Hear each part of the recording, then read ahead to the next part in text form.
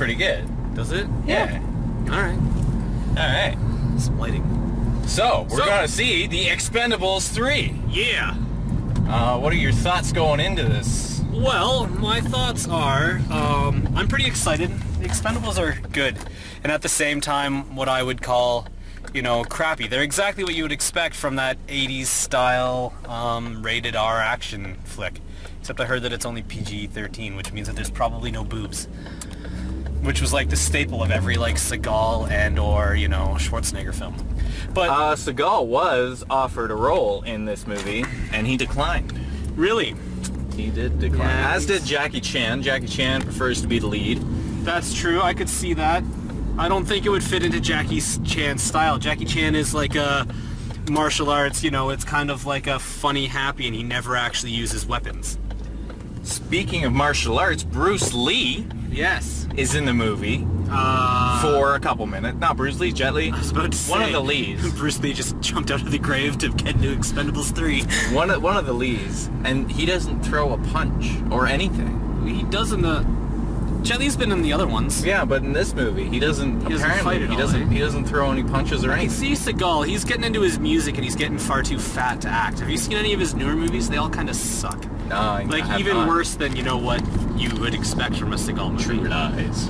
Ugh. So that's what I'm excited for. Too many movies now are all like, you know, they're all CG and they're all just tailored to be for everyone. This is, you know, just like guns, explosions. This is just purely action for the sake of action, and it is really, you know, I'm pretty pumped.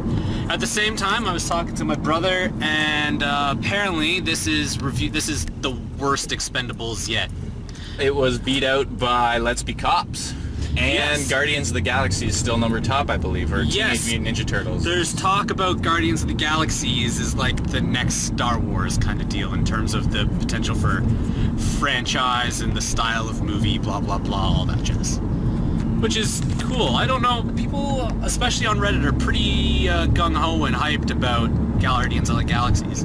Well, it was good, but I mean, they're, you know, comparing it to Star Wars is a pretty bold statement. Well, cast members of Star Wars, Harrison Ford, is in this new movie.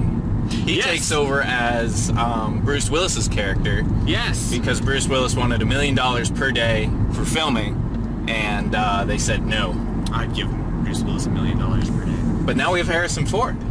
That man is awesome. Harrison Ford is equally as awesome. Maybe not equally as awesome, but he's pretty cool. He's a different kind of awesome. Different kind of awesome. Yes. I agree. He's not like a yippee-ki-yay motherfucker. Harrison Ford, I think, is more suave, if you know what I mean. He's more of like Indiana Jones. Right. And even Han Solo, he's classy. Whereas, you know, Bruce Willis is more like, I don't know what you call it, like raw. He's just intense. Yeah. He's just action. He's gonna tell you he's gonna kick your ass because he can kick your ass. Right. Exactly. Exactly. So I think it'll be good. I really I have a soft spot for, you know, your corny, cheesy, crappy action flicks. You know, that critically acclaimed wise would be considered like the worst movies ever, yet in my mind are like the best movies ever. I agree. Like True Lies, as you said, or like Last Action Hero, or, you know, the majority of Seagal films and Schwarzenegger films and Van Damme. You know, Rambo, exactly. Stallone, just old school. Those were the days. Those were the days indeed. Yes, you don't get movies like that anymore. Right. So, I think, yeah, that about sums it up. I think so. Hopefully optimistic. Yes, that's what I would go with as well. I want it to be good. And not in the sense that I would come out going that should win an award, more coming out thinking, gosh, you know, I'm thoroughly satisfied with car chases, gunshots, and explosions. And trying of story. They tried. Yeah, it's gotta have something. It's hard when your lead actor can't speak English. Yeah, and it's hard. It's a large cast of a lot of what in the day would have been considered lead actors as well. Mel Gibson is in this one. I know. He was offered to be a director too, but he didn't want to direct. That's because it had nothing to do with Jesus. No. So. It's a thing these days. I think that's good for now. Yes. We'll see you after the movie. Yes. Party on. Weird.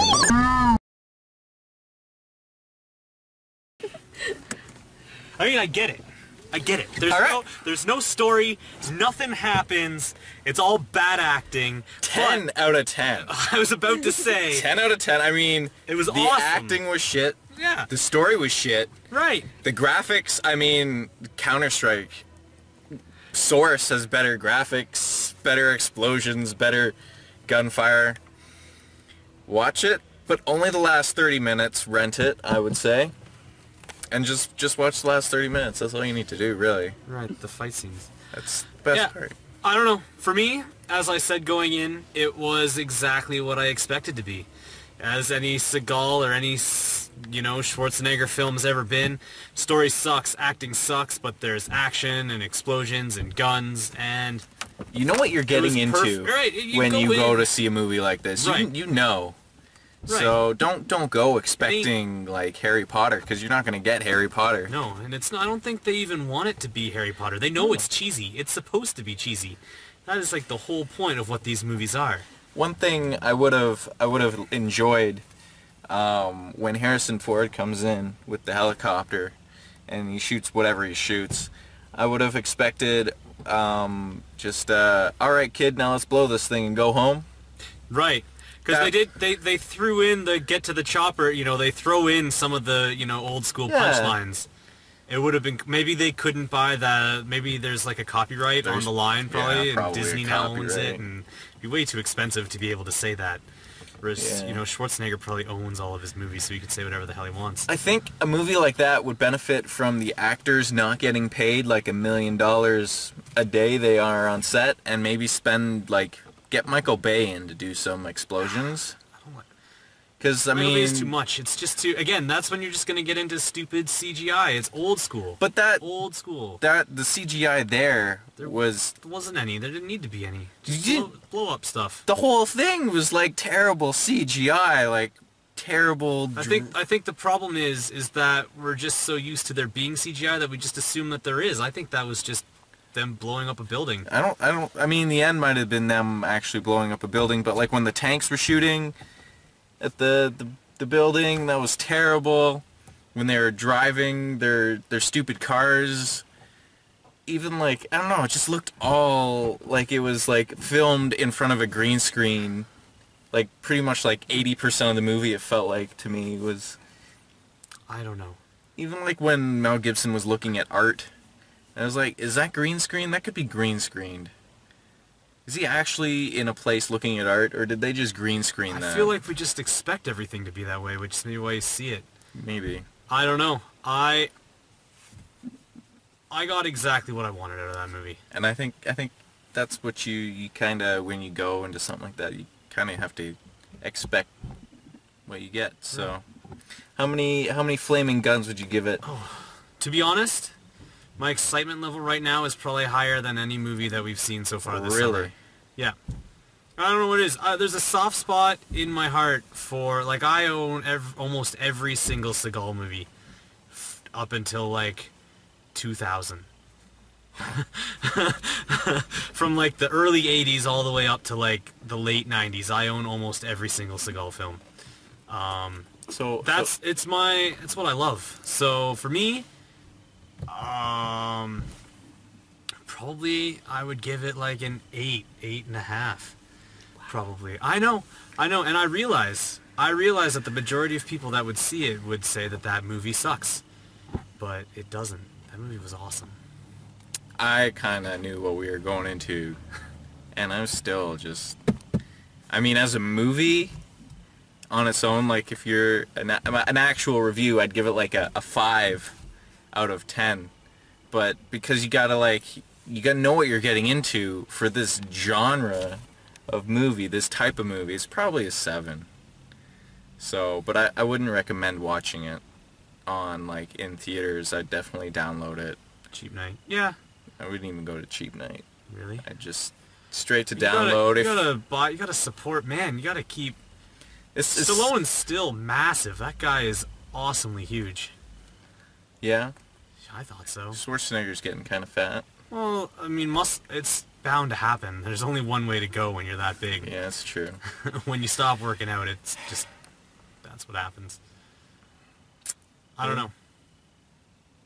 Kinda. I was pretty excited about that. I mean, it's as good as it's gonna get for one of those movies, honestly. I agree. I mean, people Maybe- say it was, though I don't see how it was any worse nor any better than the 3 previous ones. They're all kind of, pretty much every movie along that genre is pretty, Terrible. but at the same time, awesome. Yeah. Yeah. In my opinion.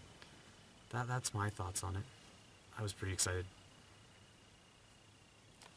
Yeah, I enjoyed the last half hour, but that's about it. I didn't like the collecting the new recruits or just.